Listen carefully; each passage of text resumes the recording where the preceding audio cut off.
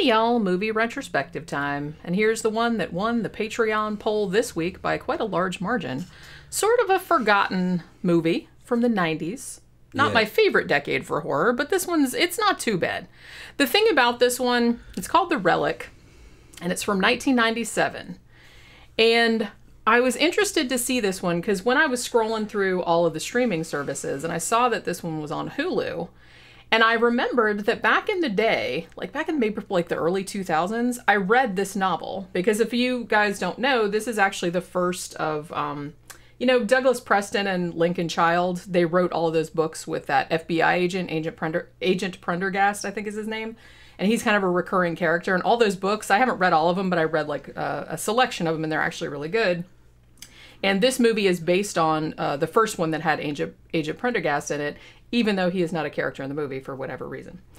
So, and then I was thinking to myself, I was like, so I read the book and it was really good. I'm like, wait, did I see this movie? And I was like, you'd think that I would have watched it because I read the book, but I don't think I ever saw it.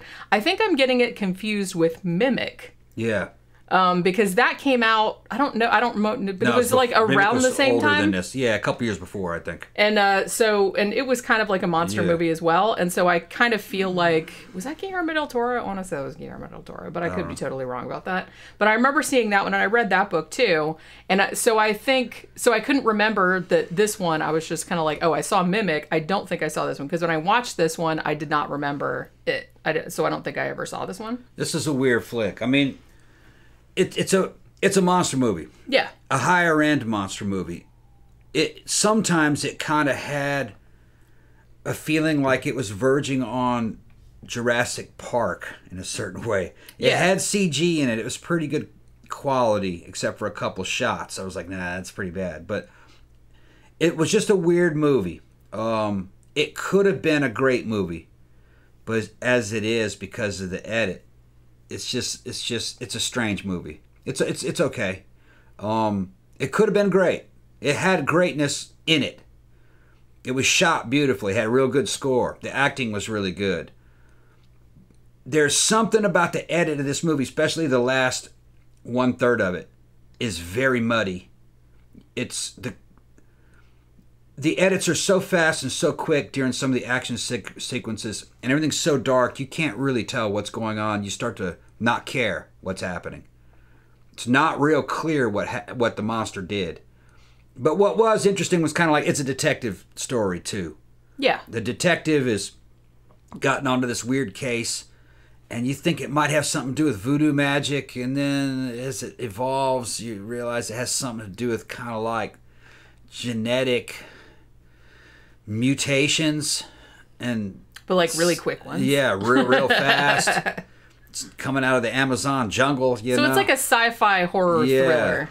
And like you said, I think a lot of people did kind of compare it to Jurassic Park. And actually, they did? Well, you know, not so much, but because it felt like it was trying to be a little bit like the book more than anything. Because like the book, a lot of people said that, you know, this is kind of like Michael Crichton for people that don't really like Michael Crichton books. Because I actually, the Preston and Child's books, I actually kind of like those better than Michael Crichton's books for whatever reason. And I especially liked the ones with Agent Prendergast, which I think is really weird because, so they made this movie, which had the FBI agent in it, like I said, who's a recurring character in a lot of their books.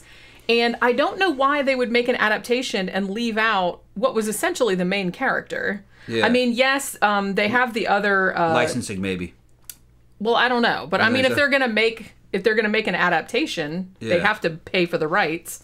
So you'd think that they would want, maybe some of the later books, and they're just kind of like, I don't know what the deal was, but it's like Agent Prendergast is such a great character.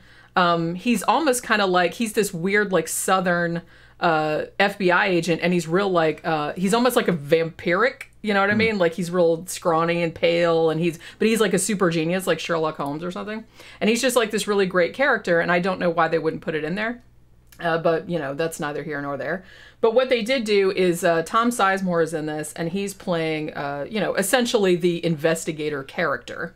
You know, so what you have, if you guys haven't seen this movie, is that at the very beginning, you get kind of a prologue where this dude who's like an anthropologist, and he's down in Brazil, right? And he's down in Brazil studying some, you know, tribes, and they give him this stuff, like some kind of drink or something, and it makes him like freak out. Kind of like ayahuasca. Yeah, something like that. Like he starts seeing shit or whatever. And then he's wigging out, you know, I have these crates and I have to get them off the ship, but you don't know why. You know what I mean?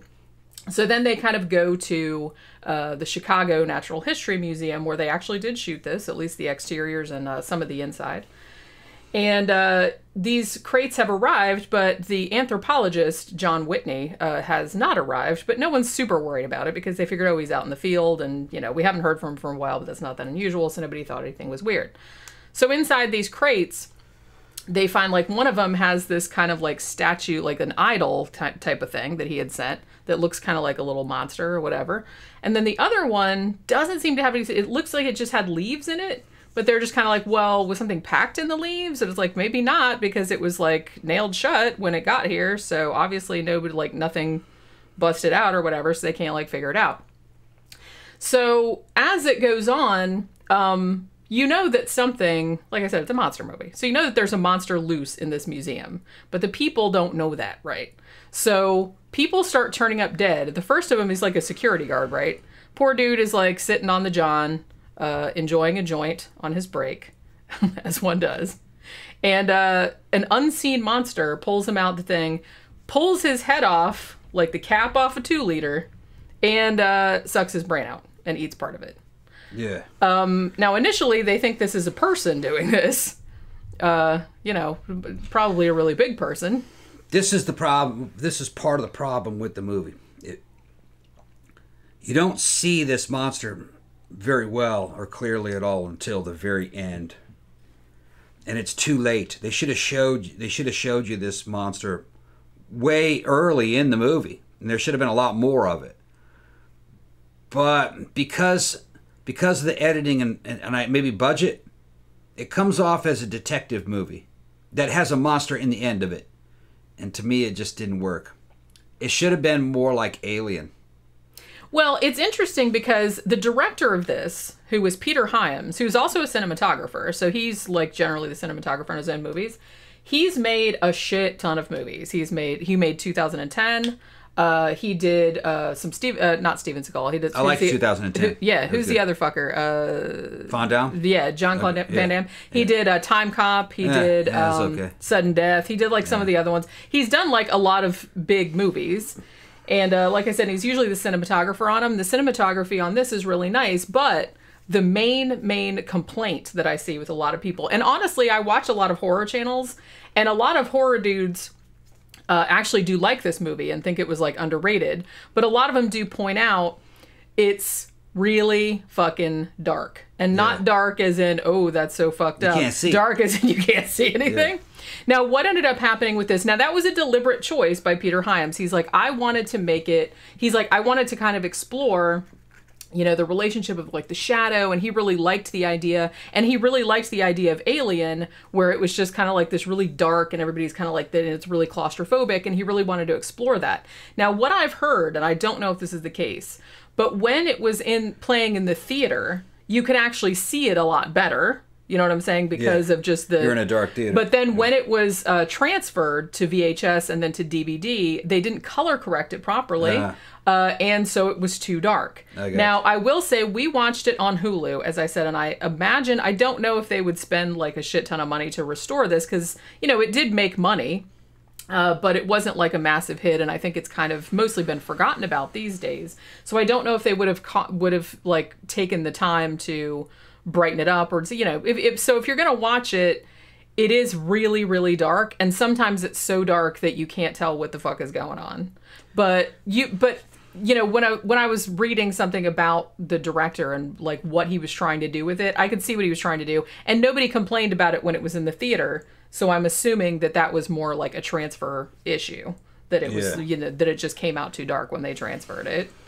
But yeah, and I thought it was all the action part of it, or the adventure or monster part of it, was towards the end of it, and it really should have happened a lot faster and over a longer period of time.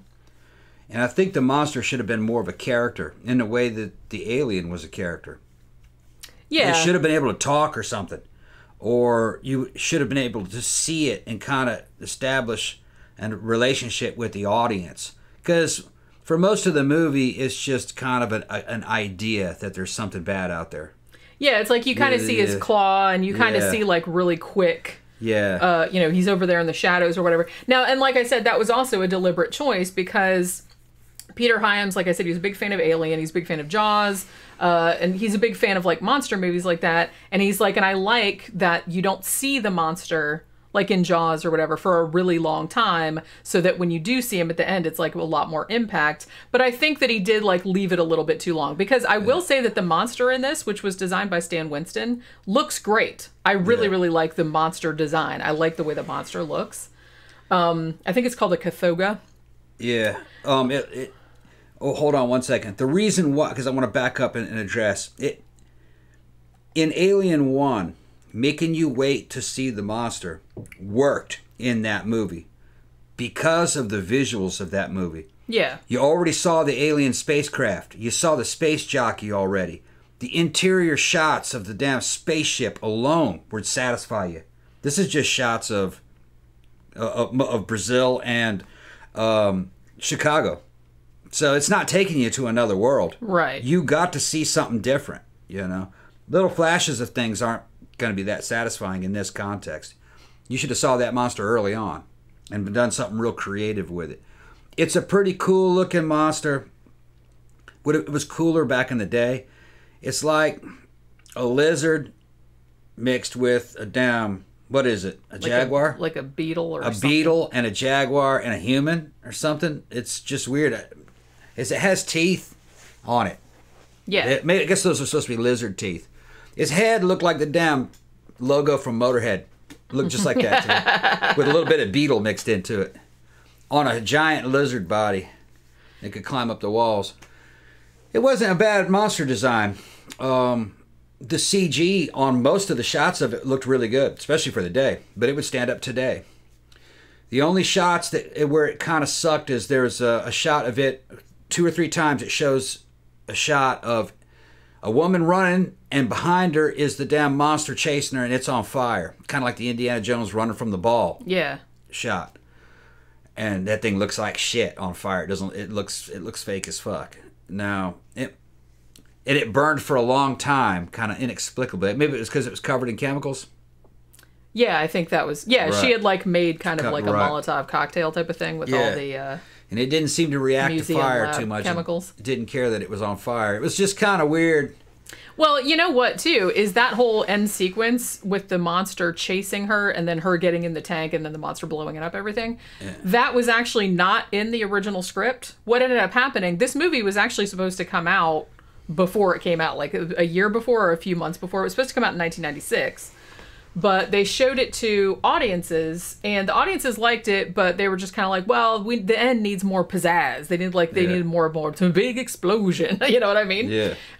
You know, because what they said, we want everybody to like cheer when the monster dies, like, whoa, they got him or whatever. Yeah. And there's like, so at the end, she just kind of like sets it on fire, and then she gets away, and it ends.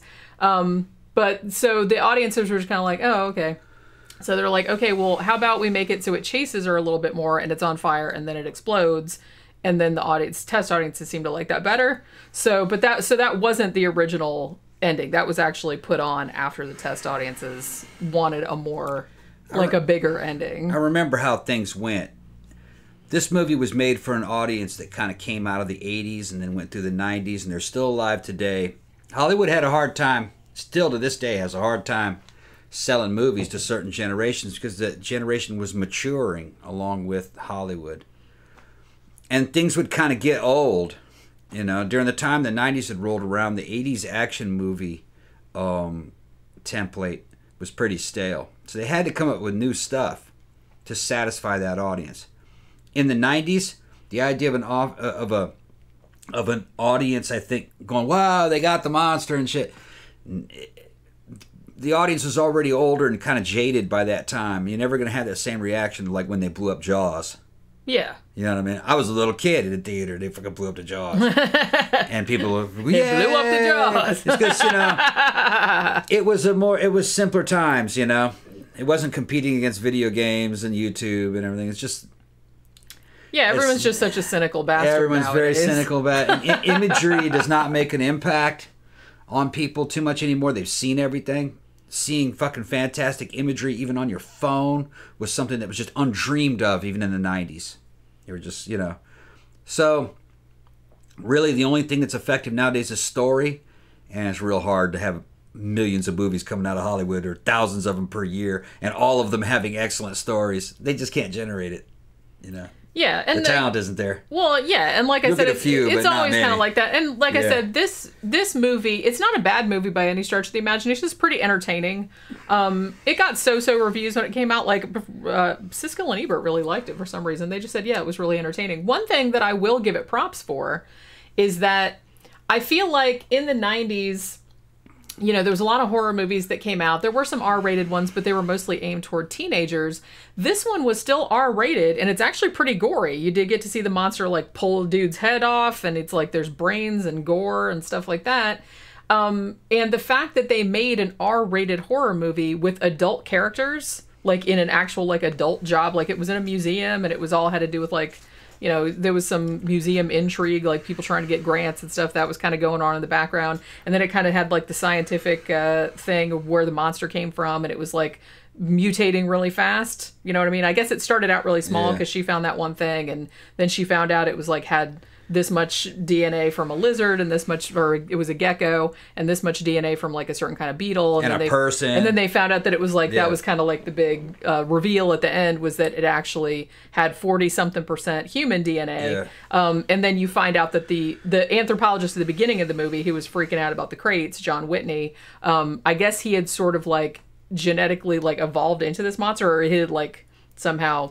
Yeah, it was taking his DNA or whatever. Yeah, it probably is clear if you go back and rewatch it and pay a lot of attention. But I don't think the average person in the audience back then would have really given a shit enough to really figure that part of it out. They're just like, yeah, okay. I remember we just fucking accepted shit. Yeah, well, yeah, a lot of the science, and especially if you're watching like just a fun monster movie that has science fiction, it's just, you can go with a little bit of hand wavy kind of, that sounds reasonable enough. Right. You know what I mean? As long as it's not so outlandish that it like takes you out of the story. I think part of the strength of the movie also kind of was part of its downfall, and I think you mentioned it. It was adults doing adult jobs. It was supposed to be very believable and grounded in reality, which that kind of took away some of the fucking fantasy that you could have gone with. You could have made this a lot wilder and probably a lot more entertaining if you didn't try to keep it grounded in reality constantly. Like, imagine if this was an Arnold Schwarzenegger style action movie like Predator, or even though that was pretty grounded in reality in certain ways, or just something like Running Man, where you're just fighting a monster. Yeah. You could do some funny shit and, have big epic scenes, and it really, it's just fun to watch. That would probably have gotten a better response from the audience. Having gone through the 90s, I did not see this movie in the 90s. I didn't either. But had you asked me, had I seen them back then, and you asked me which one was better, this one or Mimic, I'd have said Mimic was better. I think that's pretty much the consensus. Yeah. I mean, I saw Mimic a long time ago, but I remember that one being like pretty decent. Yeah, I didn't see this one at the time. Even though this one has a bigger scope. It has a much bigger scope, and it felt like it had a bigger budget, and visually it was probably more impressive. This wouldn't have stuck with me. Mimic kind of did for a while. Yeah. Some of the ideas behind Mimic. A human-sized damn cockroach that could pretend to be a human. That was something that was kind of intriguing. That's fucked up. That's like my worst nightmare. That idea was kind of intriguing to me. Especially when I didn't know what it was when I was first watching it. It looked like some kind of spooky man. But it turned out it was just really a carapace of a fucking roach. A gigantic cockroach.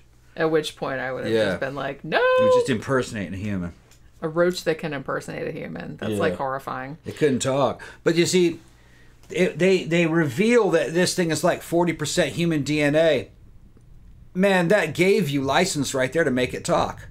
It could have talked later because I think the whole thing, I think it was evolving throughout the course of the movie. Had it talked, it could have been a character, and then you could have done some shit like, I don't know, something like maybe Out of the Keep. Remember that movie, The Keep? We're gonna have to review that. Yeah, I had to get a good copy of The Keep. That movie. I haven't seen it in forever. I was looking for it on a streaming service the other day, but I couldn't find it. Eventually, you find the damn monster, and it's like a Jewish golem or something. Wasn't it a golem? Or it was. Yeah, I thought it was something like that. Something like that, and it could talk. I haven't seen that for a while. And it was hell bent on killing off all the Nazis. It was pretty cool. And it could talk. that fucking added a whole new dimension to it. I mean, you really got to, that's treading a fine line when you're having a monster that talks. Yeah. I mean, depending on what kind of monster it is. You'd have to know how to play it right, because it was only 40% human, so it would have been talking, but its motivations would have been inhuman. It would have wanted inhuman type stuff, and its thinking would have been kind of inhuman, which that would have, you could have fun writing dialogue for that. I remember, like I said, I read the book of this a long time ago, and I remember liking the book a lot, because I really, really like books that are set in museums, and I really like particularly horror that's set in museums, because a museum is like kind of inherently creepy anyway. And I love that actually, well, Peter Hyams, he didn't write the book, obviously, but he was excited to do this adaptation because he grew up across the street from the Natural History Museum in New York. And he always had like recurring nightmares about being locked in there overnight, and like the big squid, if you've been there and you see the big squid and the whale thing that up on the ceiling, and like of that attacking him and stuff. So he was really excited to do this book because he's like, oh, it's like my worst nightmare and it'll be really awesome. But I just, I don't know. It's just kind of, the book was really good, but I feel like, and I like the concept of the monster that kind of comes there in the crate, and then they don't really know what it is exactly, and then it's kind of evolving over the course of the thing. Yeah. And I respect the decision that he had. He's like, I want to make this like really dark and shadowy. That's cool. I want to make it so you don't see the monster that much because it'll have more impact at the end, which I think is a good idea generally. I just think he waited too long on this one. And like I said, the monster actually does look cool, and I really like that they didn't shy away from the gore. I mean, like I said, they actually do show people's heads getting pulled off, and so it is like a fairly gory like horror movie, which is nice because a lot of them, they try to stick to PG-13, which is lame. Compared to other, this is a mutant monster movie. Yeah. Compared to other mutant monster movies like Prophecy or something, it's head and shoulders above that. Yeah. But when it comes to like, and I would say Mimic is another mutant monster movie. Mimic's, I would say, is a little bit better. Yeah. The best mutant monster movie that I could recommend was one called Splice. That's how I would do it. Remember, wasn't it called Splice? Was that the one where the guy where they have the daughter and the thing, and Adrian Brody fucks the daughter alien, whatever? It's not a daughter and it's not an alien. It's not an alien, but it's a they worked at some kind. I got to see it again. I need to get a good copy of it. But I thought it was a fucking badass idea. It was some people that worked at a genetic lab. And a guy I think they did want a child at first, but they just made one. It was mostly human, but not really. It had a bunch of other stuff. I think it had some insect stuff and some plant DNA and everything all mixed into it. I've only seen it once, but and they brought it back.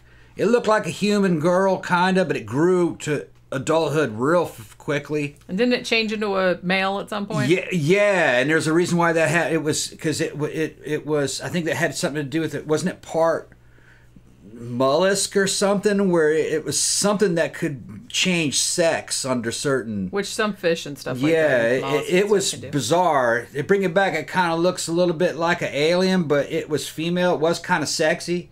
Turns out later he was having sex with it, but it was real friendly. And it wasn't human.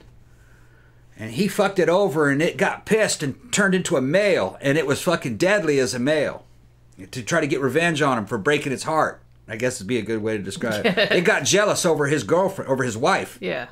And so it was two females competing for a while. It was good. It was good. That one, because that was a mutant movie that it seemed kind of plausible, and it was kind of scary because it was a monster, but it was cute, and he had sex with it. That concept, which is pretty weird. Yeah, that's a pretty weird concept. Well, not a lot of movies would go there. Yeah, I have to say. Yeah, and it fell in love with him. Yeah, and then it got pissed. That's like some it was mostly human, I think, but it had a bunch of other stuff it mixed in with it.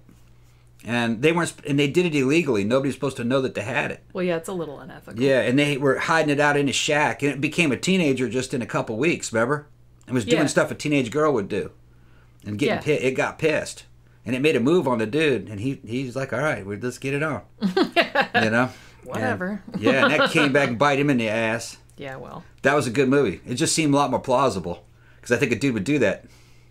Oh yeah, I'm sure. I'm sure most of them would. Yeah. Well, it had agency. Yeah. You know, so he's just like, okay, I guess it is a woman. So he's that's close enough. Close enough. Yeah, it's weird.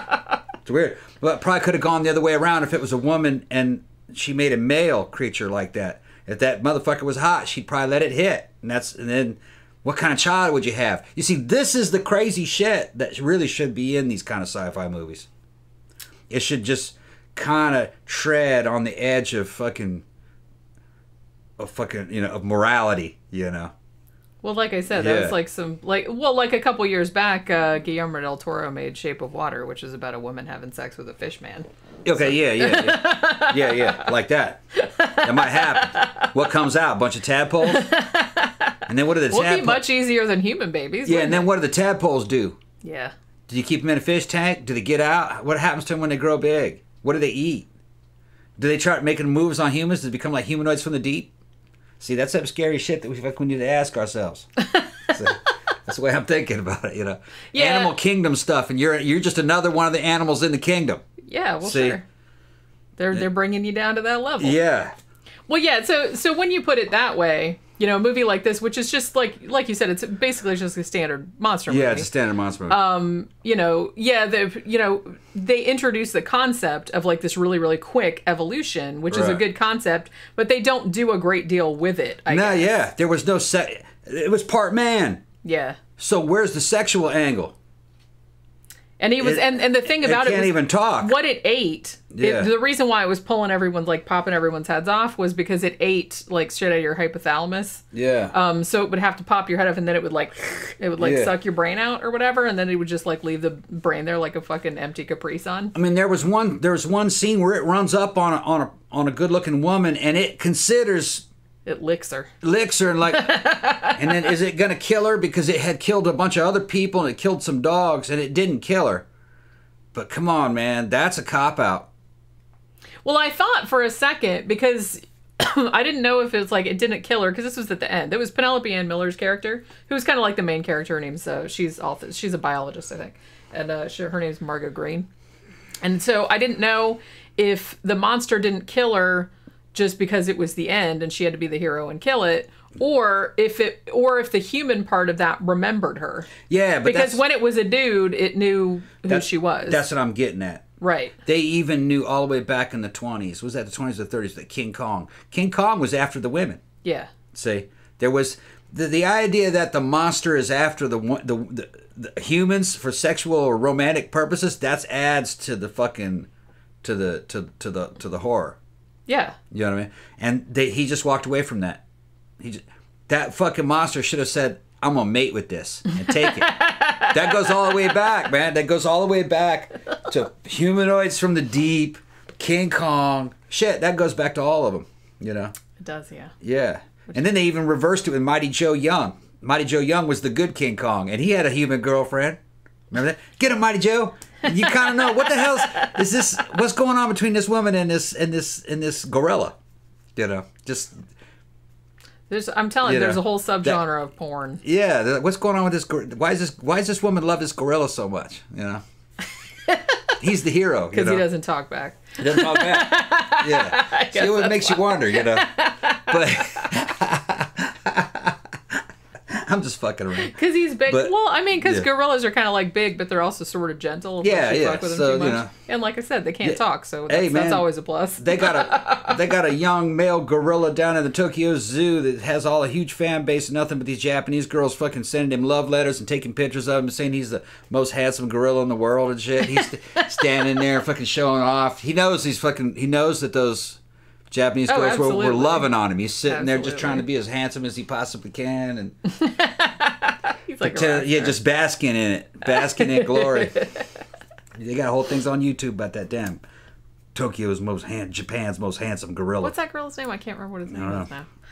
But yeah, so like I said, if you didn't see it, I think the best things about this movie, I really like the monster design, which like I said was Stan Winston. Mostly practical effects, especially when you see them close up.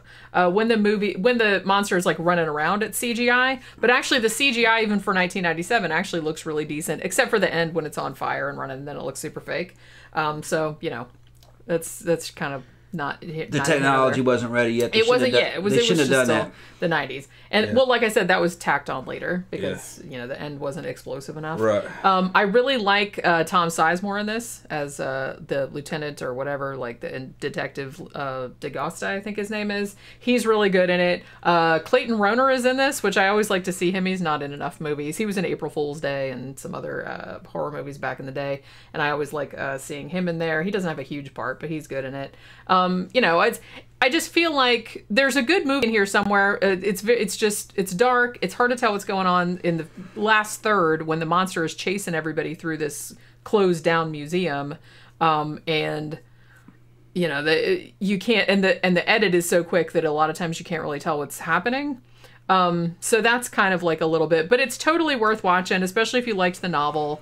Like I said, I don't know why they left Agent Prendergast out because he's like the main character in the book and he's like a really good character, but whatever. It's, you know what I mean? I didn't know, like they could have started a whole franchise with that dude because what's their faces? Like they wrote like a whole bunch of books with that character and the ones I've read are actually really good. So I don't know why they haven't like adapted those yet, but whatever. But yeah, it's on Hulu at the moment if you want to watch it. It might be on some other streaming services as well. You know, it's not fantastic, but it's like decent. It's worth watching if you like monster movies. So, you know, I guess that will do it for this movie retrospective, and we will see you guys on the next one. Bye.